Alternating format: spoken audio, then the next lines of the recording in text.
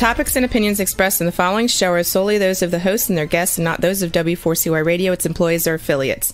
We make no recommendations or endorsements for radio show programs, services, or products mentioned on air or on our web. No liability, explicit or implied, shall be extended to W4CY Radio or its employees or affiliates. Any questions or comments should be directed to those show hosts. Thank you for choosing W4CY Radio. Draw me close to you, never let me go, and lay it all down again, to hear you say that I'm a friend. Good day. My name is James Robertson. I'm a researcher, publisher and teacher regarding the matters and truths of the Almighty Creator, whose true name is Yah, the eternally self-existing. I've been actively serving him since 1993, over 31 years. And the truth is that the Almighty Creator desires a deep personal relationship with you. If you're not actively serving Yah, then by default you're serving Satan. My objective is to show you how you can make a big difference on earth and qualify for a position of high esteem in heaven for eternity. It's important to understand that as a believer, just being good is not the point. It's relationship with Yah that counts. Without this, you will be in a very unpleasant place in heaven with no way out. My aim is to show you how to get close. If you're a good person without a clear relationship with Yah, then you're in a spiritual no man's land and will not enter heaven when you die.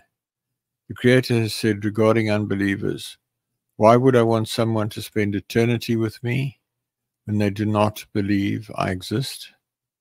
God is calling everybody on the planet to be involved and serve him and help him to have victory over Satan. My goal is to show you how to do this. Fundamentally, we each need to learn to see things on earth from Yah's perspective, and my aim is to teach you how to do this. Fundamentally, then please visit my website at www.endtimeissueministries.org. That's endtimeissueministries, one word, .org, or email me on James, James, at endtimeissueministries.org. Today we're going to continue with part 2 of my discussion of the ETI Bible version, the introduction to the writings from MattihYahoo to Revelation. This is part 2. The overview. Nearly all translations of the so-called New Testament from MattihYahoo Matthew to Revelation contain major errors with regard to key words and concepts. I'm in the process of producing a rendering of these books that corrects all the errors that I know of, together with providing commentary on what I've learned. This broadcast continues to share the introduction that I've produced for this rendering, discussing all the major errors that have been corrected. We will continue discussion of the background to my rendering of the so-called New Testament. We'll look at the rationale for the ETI version. We'll then note that the base manuscript for the ETI version is the King James Version. We will speak of the reader's dilemma of past experience and note that the essence of existence is to seek a deep personal relationship with the Almighty Creator. We'll then discuss the Lord, a huge error in the New Testament, Yah, the eternally self-existing versus Adonai, Jesus, man or God. We'll then consider the law, a source of major confusion. And finally, we will look at the state of your relationship with the Almighty Creator.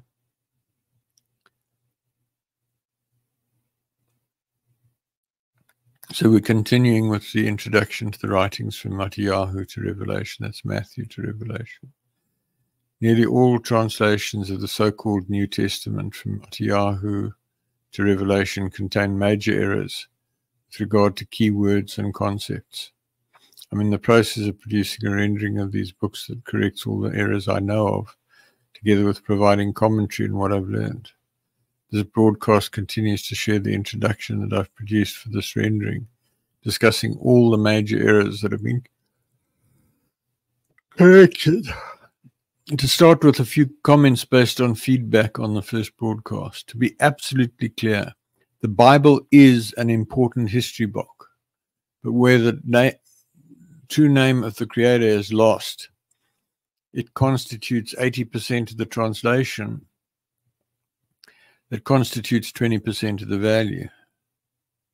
So I say again, the Bible is an important book. I wouldn't be spending hundreds of hours translating it if I didn't think it was important. And then also, to be clear,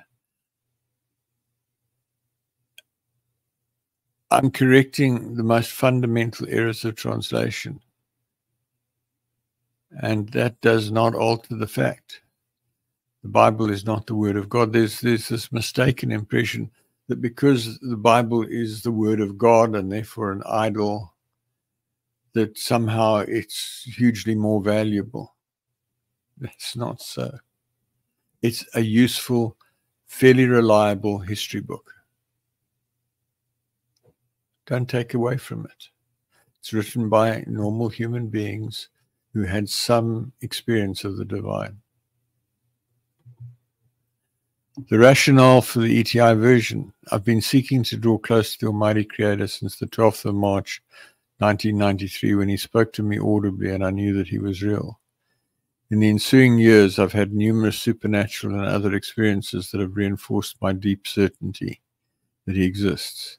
In the year 2000, I went on a series of 3-day water-only fasts, seeking truth, and started to get revelation on all sorts of factors, of which the most important was that the true name of the Almighty Creator is Yah, frequently alliterated as Yahweh, or more accurately Yahuwah.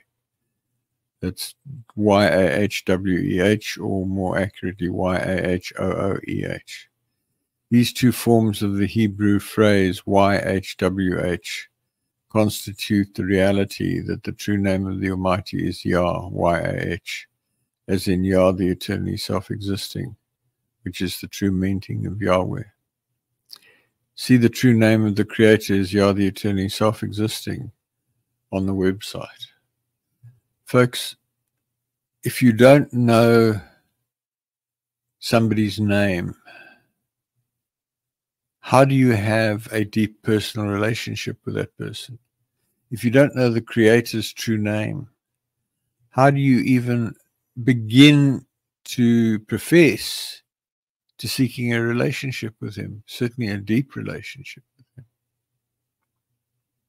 And then it turns out that the name Yah is embedded in dozens of Hebrew names, probably about 100 in the whole book, including those cited previously, of which Yahushua, meaning Yah is salvation, is the most significant.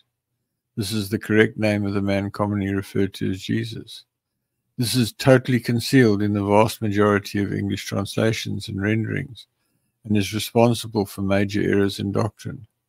A key objective of the ETI version is to make these names visible.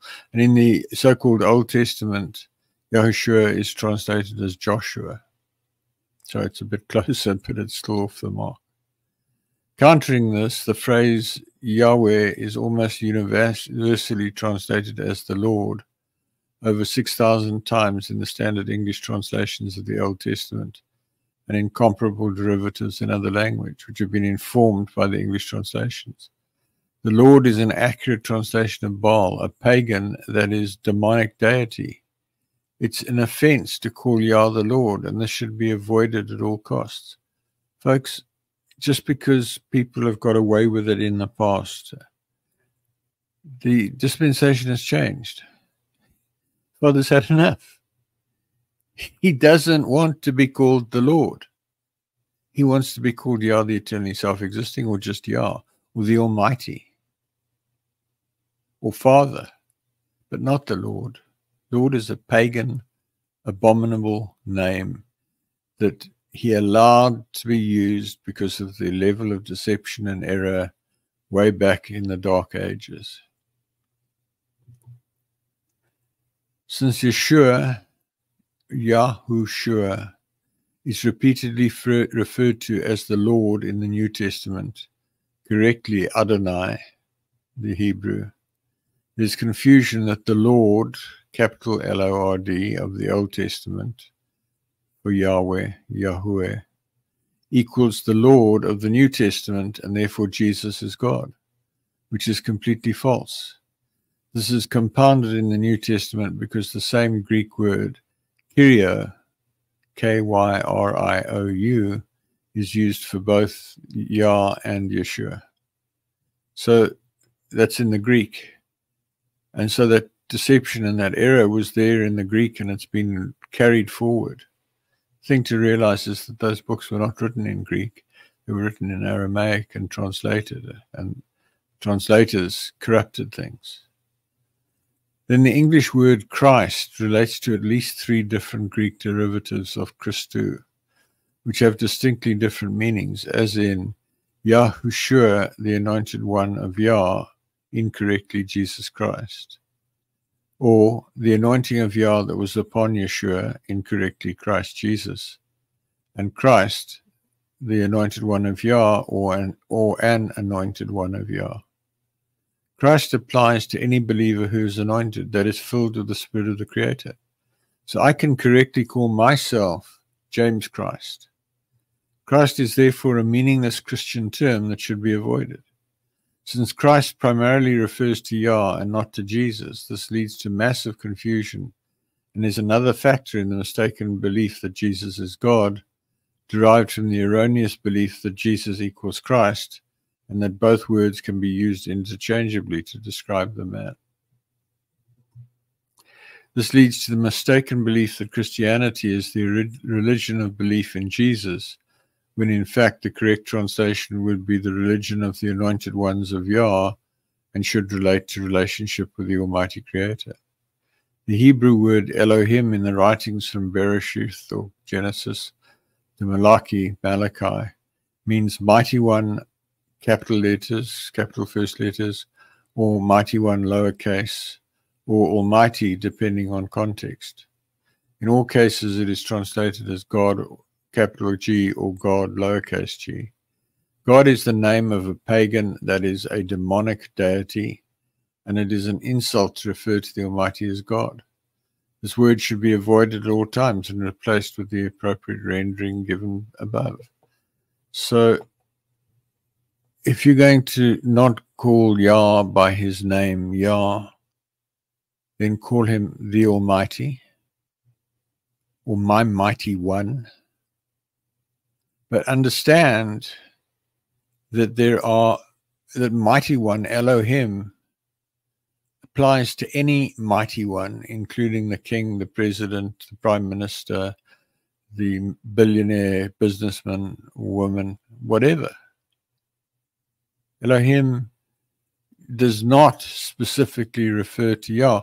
There are derivatives of Elohim, Eli and El, which are terms of endearment. So Eli is correctly translated, my beloved mighty one, or my beloved Yah, or Yah is my beloved, Eli, my beloved. So there's a level of tenderness towards Yah that is contained in the Bible, that in about 100 names, that is completely lost in the English. In the New Testament, the Greek word theos, Strong's 2316, is used to the tune of 2,316 times to represent Yah, the Almighty and other mighty ones, and translated almost universally as God.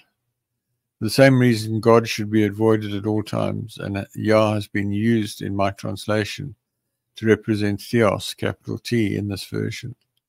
There's great confusion in the New Testament regarding God. This is a major error. Yah is completely missing, except obliquely through the Lord, as discussed above. The original King James Version text is God, which occurs 1,267 times in the New Testament. This is Greek, theos, in most instances, which can refer to Yah or not, as the case may be.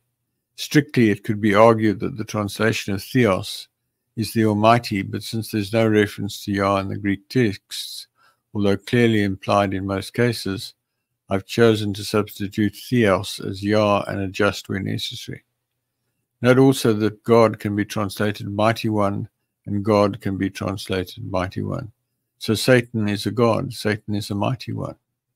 The angels, messengers of Satan, are mighty ones. The messengers of Yah are mighty ones. They're all gods. If you want to use the word God, it's an abomination. Don't do it. And then the Hebrew El and Eli, which I mentioned a minute ago, specifically relate to the Almighty, are also generally translated God, where Eli, or Eli, as in Eli, Eli, lema sabachthani, Yeshua speaking as he's about to die in MattihYahoo 27:46, actually means my darling mighty one, or my beloved mighty one, relating specifically to Father Yah. So as he's dying, Yeshua basically says, my darling, why have you forsaken me? It's tragic, it's emotional, and it's lost in the English. Then the Hebrew word translated holy is kodesh or kadosh in the Hebrew, meaning set apart, separated, sanctified. It is a state of being of one who is committed to the Almighty. The set apart, incorrectly, Holy Spirit, is the portion of the Spirit of Yah set apart to indwell believers, as opposed to the universal Spirit of Yah, which permeates the entire universe and holds it together, including indwelling unbelievers. In him we live and move and have our being, Acts 17:28. Paul speaking to the people on the Areopagus in Athens.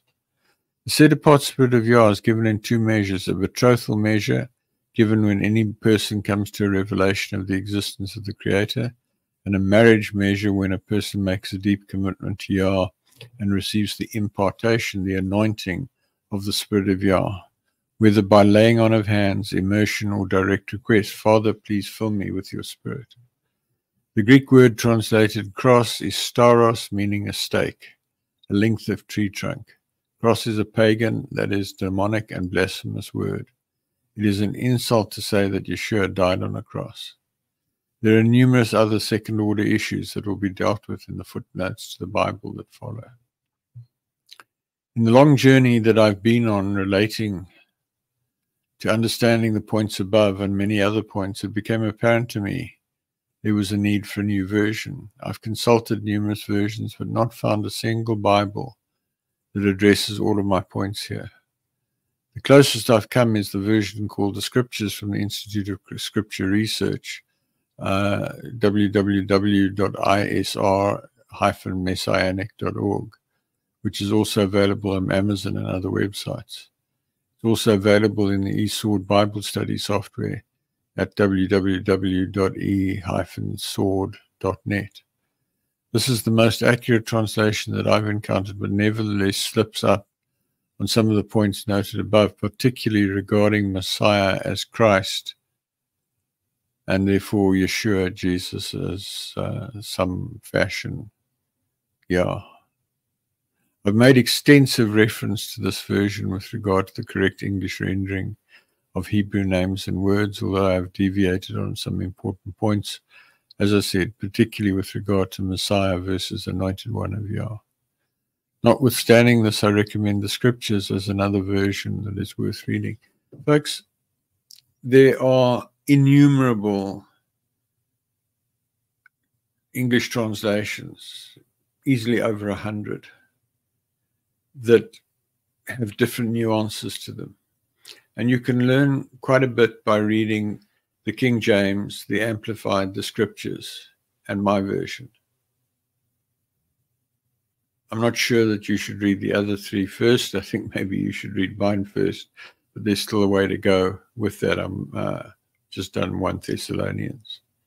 So I've still got the balance of the New Testament to do. And then I've done a global replace on both the New Testament and the Old Testament.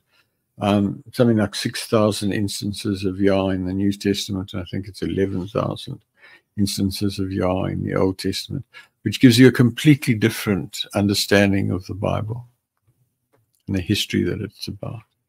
It's important to understand that I've converted all names of people and places to Hebrew based on the Scriptures and other sources, on the basis that Yeshua was a Hebrew and spoke Hebrew and Aramaic, And the New Testament is fundamentally based on Hebrew culture and teaching. The Amplified Bible from Zondervan, available from Amazon and elsewhere, is also a useful translation from a different perspective, and it's also recommended. It addresses issues relating to the more wide-ranging meaning of Hebrew and Greek words that are constrained in English. So I like the Amplified because it amplifies. The Hebrew and even the Greek are richer. There's more in-depth meaning to the words, and the Amplifier explodes that and makes it visible. So it's well worth getting a copy of the Amplified and reading it. But the risk of sounding biased, I would suggest you read mine first and get my commentary, because my translation is based on the King James. So it's not the best translation to start with. But as I've said earlier, the English translations concentrate on the 80% of the text, which is 20% of the value. I've concentrated on the 20% of the text, which is 80% of the value, maybe even 10% of the text, that's 90% of the value. Because if you don't know the name Yah and how that permeates the history of believers, you're going to miss a key point of the value of reading your Bible. So I said this a moment ago. The base manuscript for the ETI version is the King James Version. The Bible version that I will present shortly is based on the King James Version, KJV.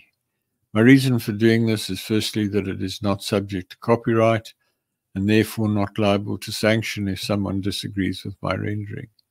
Secondly, the KJV is the foundation on which a vast amount of Bible research and study is based, and the foundation for many concordances such as Strong's Concordance, dictionaries, interlinear Bibles, etc.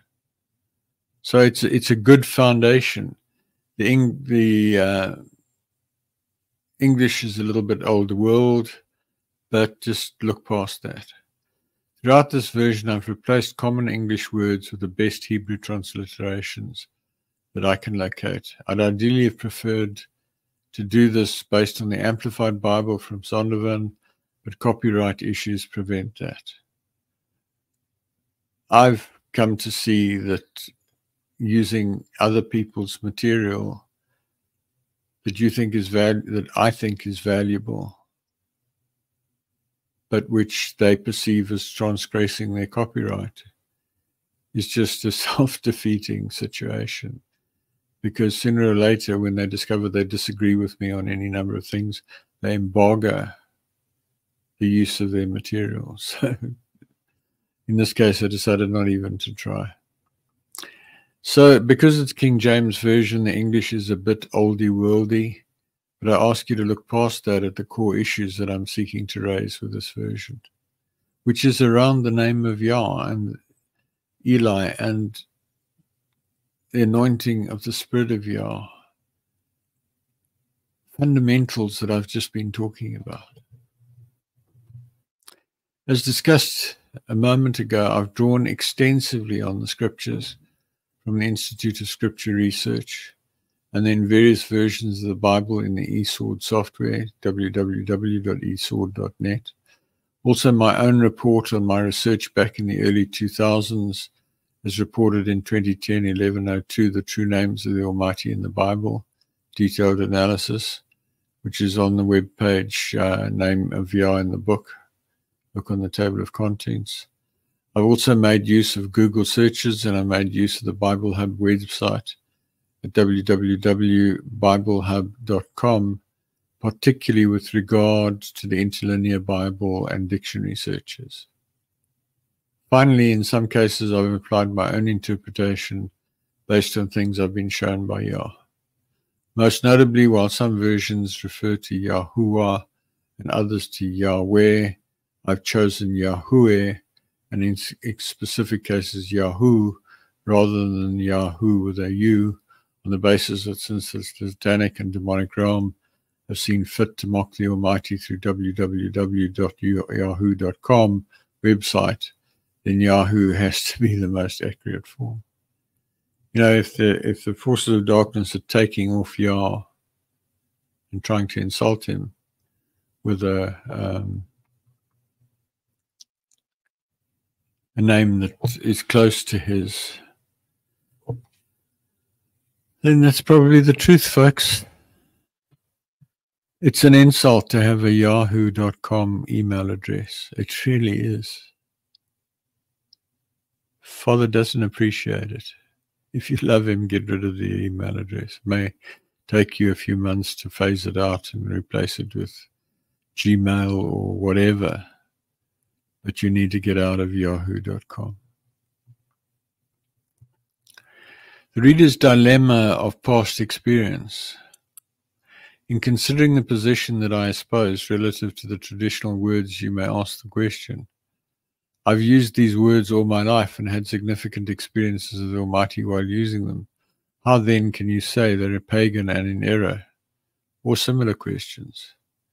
The answer is that Revelation 20 verses 1 to 3 required for Satan to be cast into the pit for 1,000 years. In order for this to be legally possible in the court of heaven, it was necessary for all grace with regard to wrong words and wrong doctrine, all of which are lies of Satan, to be withdrawn.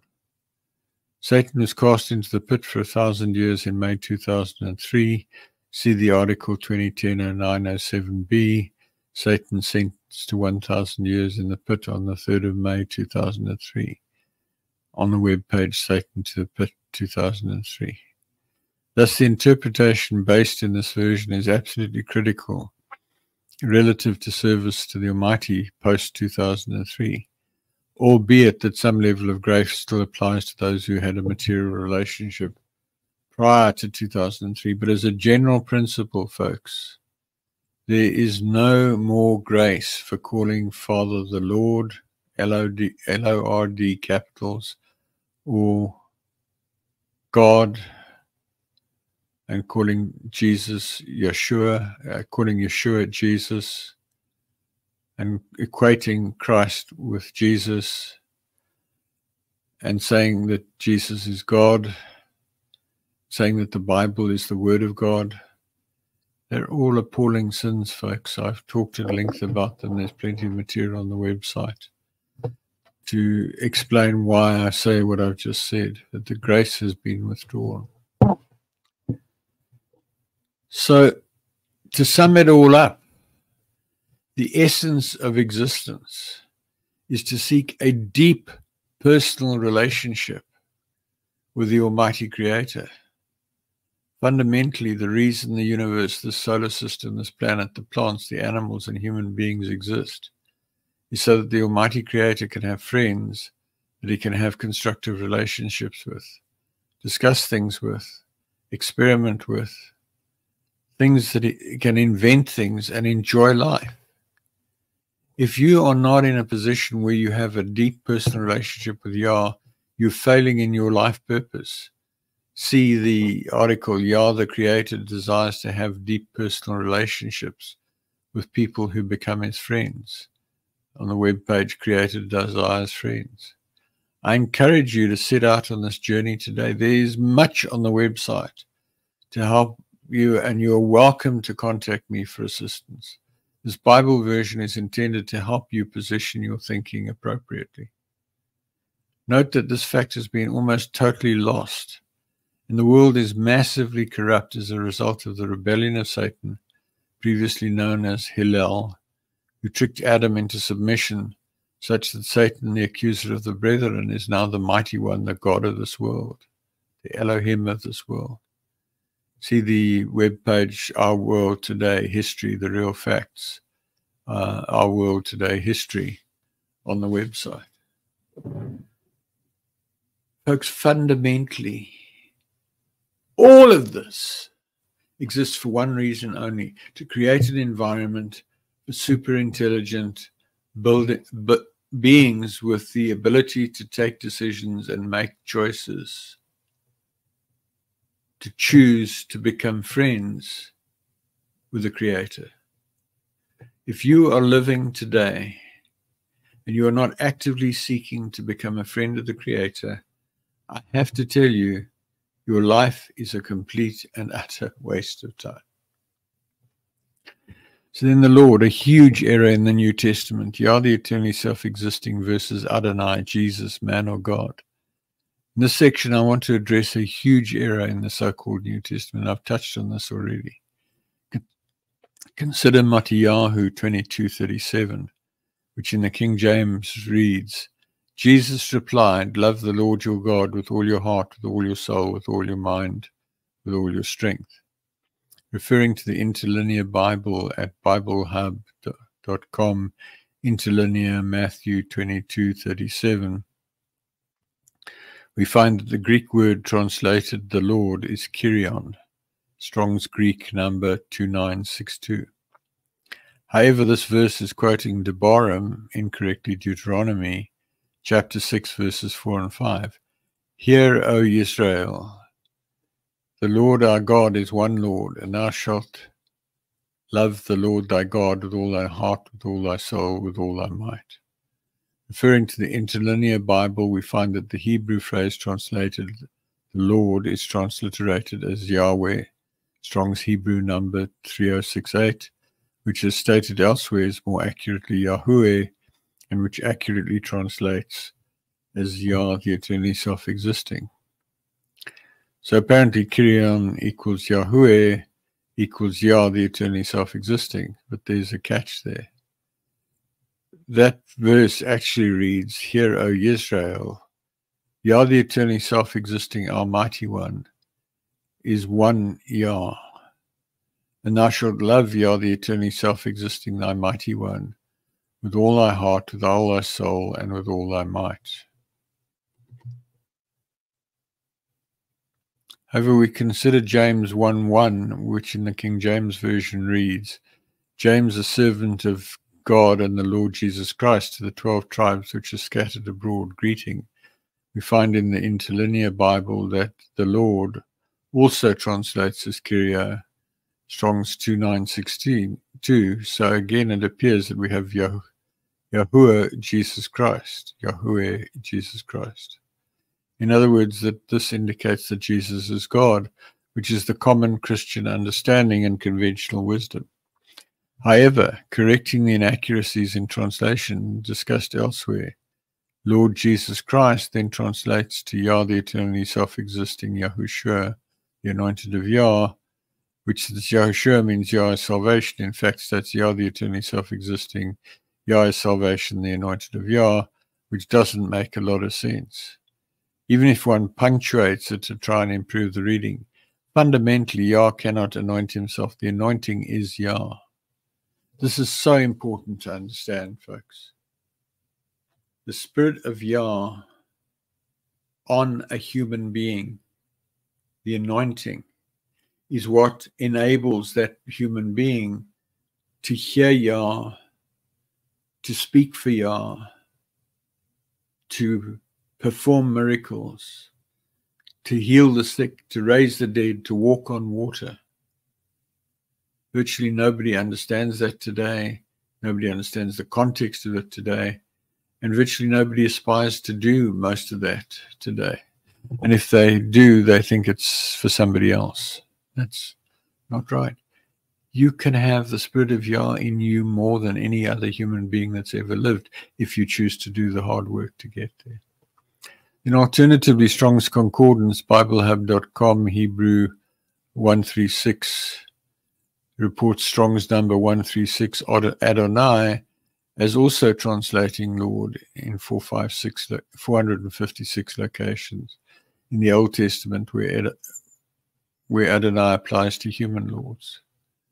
This is clouded by a Jewish convention that replaces Yahuwah with Adonai in the Old Testament because of a false teaching that one should not utter or write the true name of the Almighty, Yahuwah or Yah, in case one inadvertently breaks the third commandment and takes his name in vain. This is the origin of the Lord era in the Old Testament.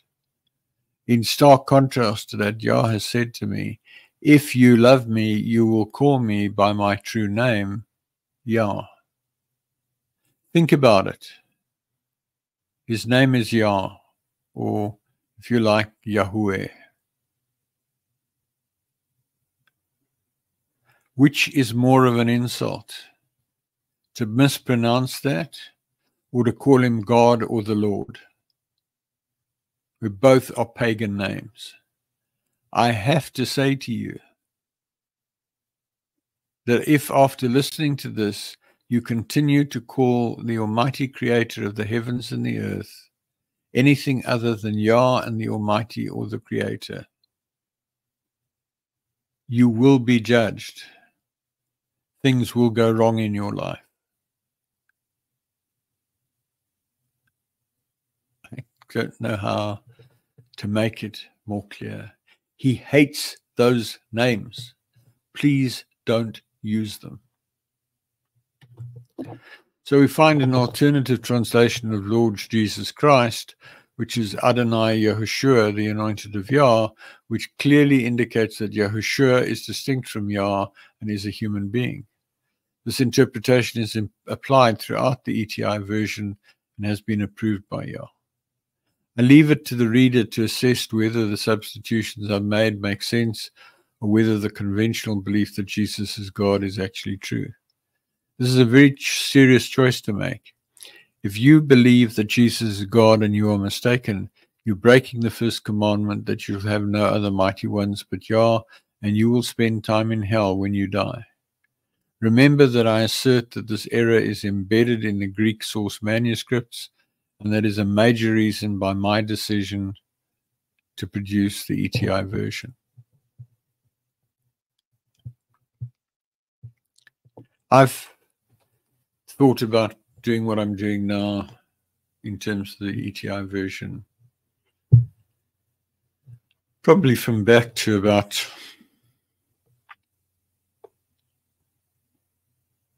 2002, 2003, when I wrote that very detailed article. It's, I don't know, 70 pages or something, on the name of Yah in the Bible, where I lifted out as many names that include Yah as I could. So like Yahushua, Yah is salvation, Yahuchanan, Yah has graced, and so on and so on and so forth.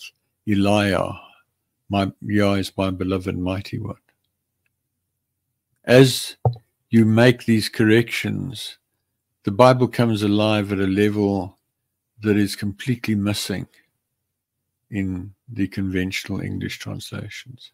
I want to move on and then discuss the law, which is another source of major confusion. Another area of inexact rendering in the New Testament of the King James Version, and in fact just about all versions, is the word law.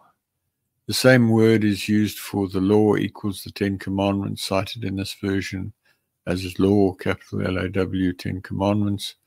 Through careful examination of context, it is apparent that in some cases, law refers to the 10 Commandments. This is the law of which Yeshua says, not one jot or tittle of the law shall pass away.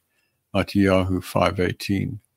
Note that the 10 Commandments were written in stone by the finger of Yah and will never pass away. They are cast in stone. I'll touch on the other variants of the word law in a moment, but this is so important, folks. There's a huge distinction between those 10 commandments that Yah wrote with his finger in tablets of stone that absolutely do not change. So when Yeshua says, not one jot or tittle of the law shall taught, he's talking about the 10 commandments, cast in stone.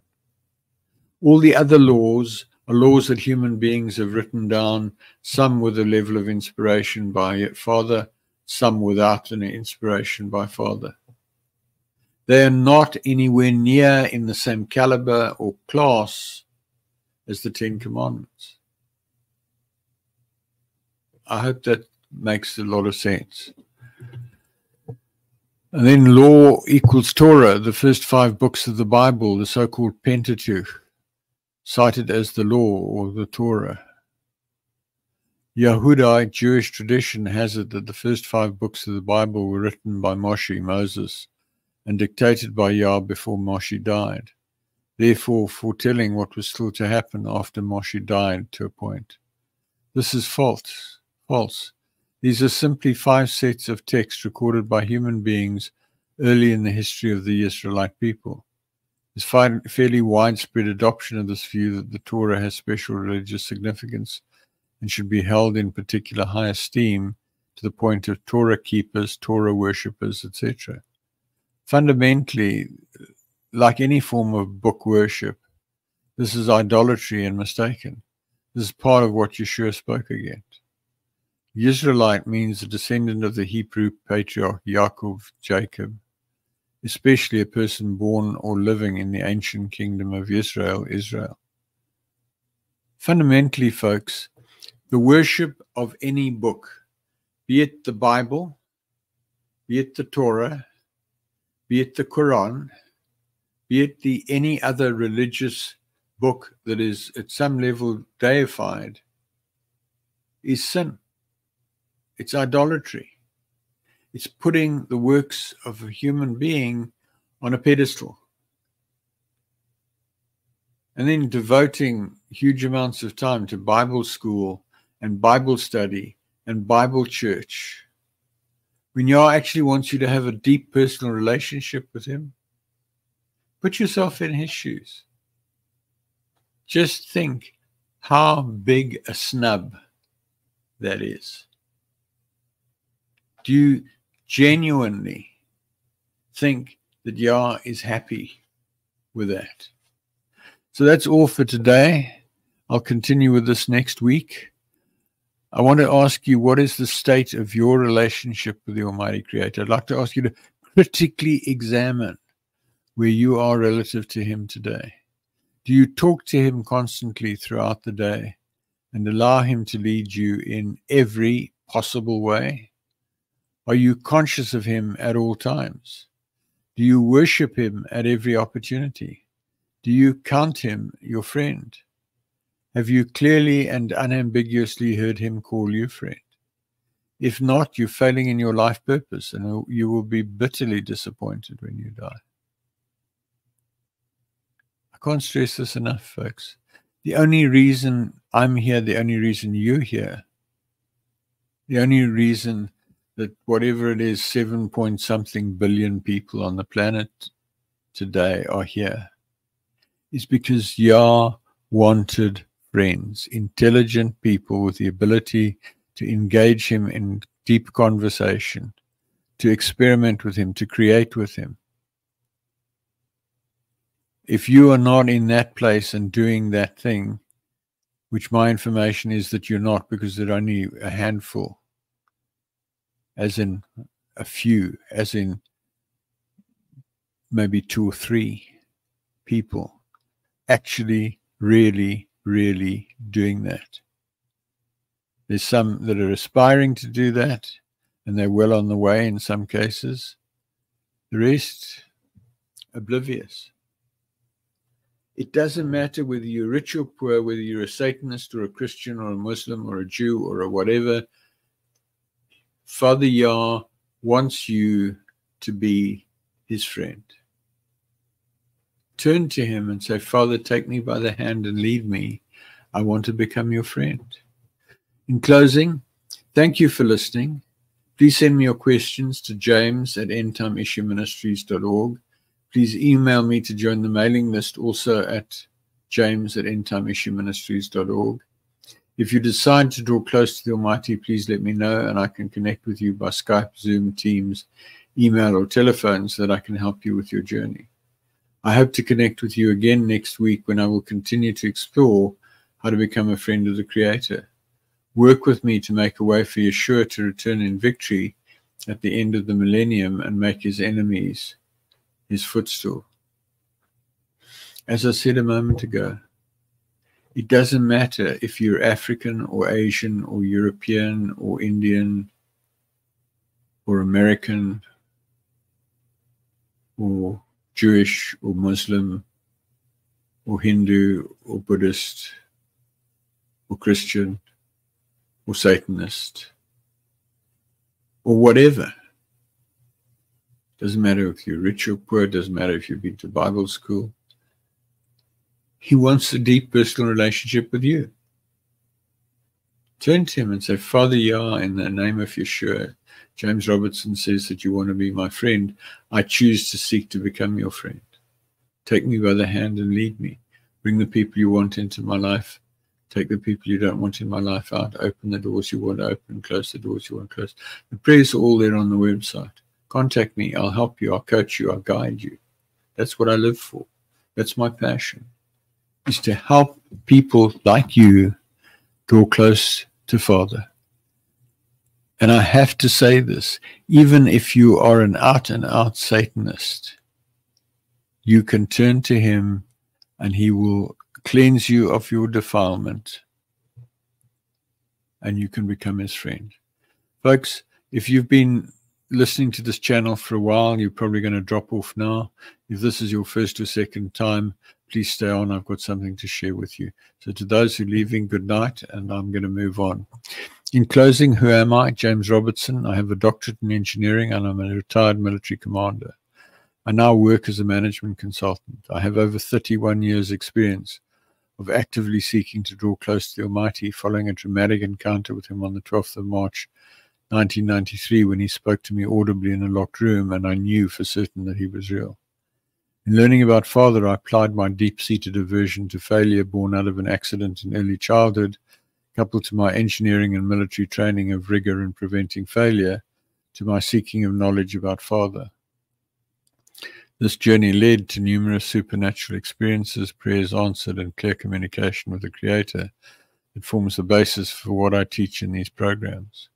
See the video, Why Seek Relationship, for an overview of what I believe. Please visit my website at www.endtimeyeshuaministries.org. There's a lot of information there. The ETI version of the Bible with correction of key translation errors is on the ETI Bible version page. Recordings of nearly all of the teachings broadcast so far you can find on Google.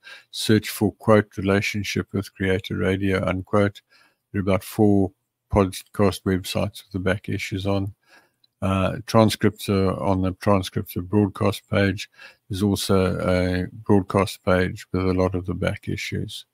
And if you go to the transcripts, the back issues, the audio files are all there. Books with teachings from 1998 to May 2019 are at the Books for Printing page.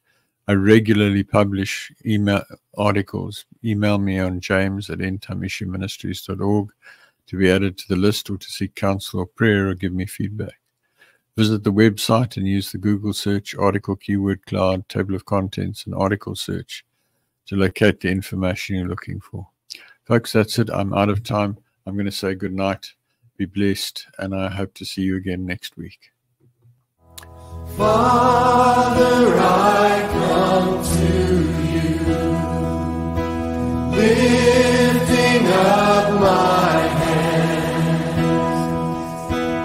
By your grace I stand, just because you love me. I know your favor. Hi, I'm James Robertson. I want to ask you what you understand about the Bible, and if you're aware that there are major translation errors in just about every translation of the Bible. If you're not aware of this, then please listen to my broadcast on w4cy.com internet radio or talk4tv.com internet TV. Also visit my website at www.endtimeyeshuaministries.org or email me on james@endtimeyeshuaministries.org to find out more. I look forward to hearing from you. Thanks so much.